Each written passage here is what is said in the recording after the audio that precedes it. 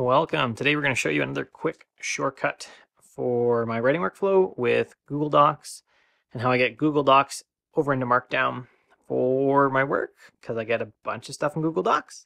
And this actually, you need iPadOS 13 for this, which should be out by the time you watch the video. It comes out officially on Tuesday as I record the video, but it should come out so next week and you should be able to do this already. So here we go.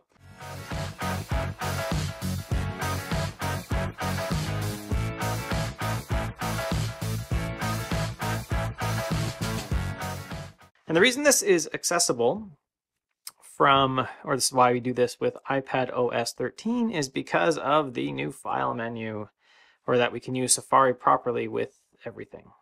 So I'm going to go to download, file download, and rich text document. It's going to say download, and I'm going to say, of course I want to download that. And then I'm going to go to files. Still downloading. Okay, so we're done. And so next we're going to go and I'm going to hold long press and then hit share. And then from there I'm going to go and I have a convert text, big shortcut. I'm going to show you this in a minute. Out of here I'm going to pick the Google Docs option. That's it. I'm actually done. So if I go over to OneWriter, which has it already, this is the file. So what you didn't see in here, or you can see here kind of from the thing, is that there's an image in there. The image didn't come across, and neither did my headings. So I've already done this work earlier actually, so I'm just decided to show it to you. And so I'd go back in and put headings in, but what it does bring across is all the links and all the text, and so that's good. And so reformatting the headings quickly into Markdown is easy, and that's what I do, really. So let's look at the shortcut. Where's my shortcut? So my convert text shortcut has a few options. It has make RTF, which just runs another shortcut that makes something RTF.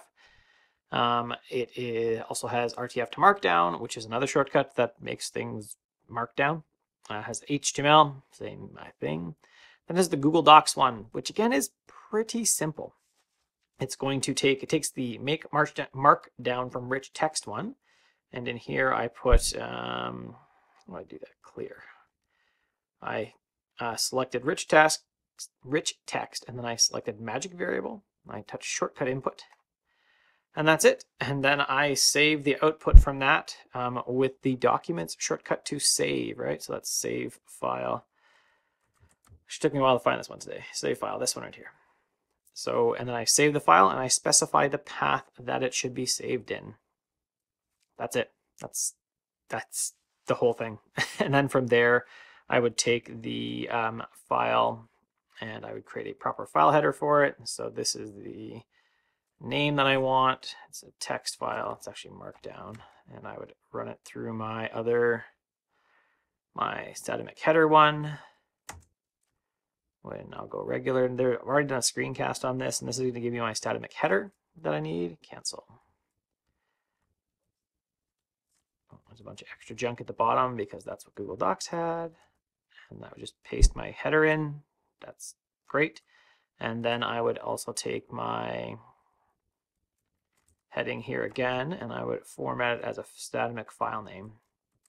I'm just going to ask you my time. We'll just say right now, 13/17.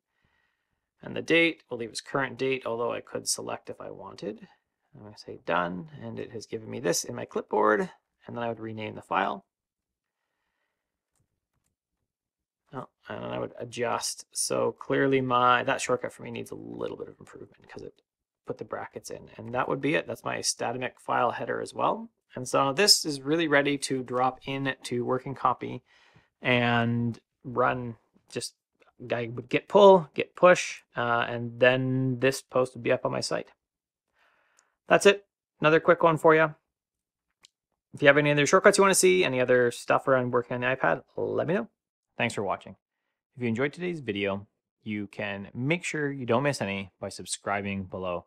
Make sure you hit that little bell icon so you get notifications if you like notifications. Although, I gotta be honest, I hate them. If you'd like to support the channel, like to make sure that the videos keep coming, that the content keeps coming, you can support me on patreon.com/Curtis McHale. Have an awesome day.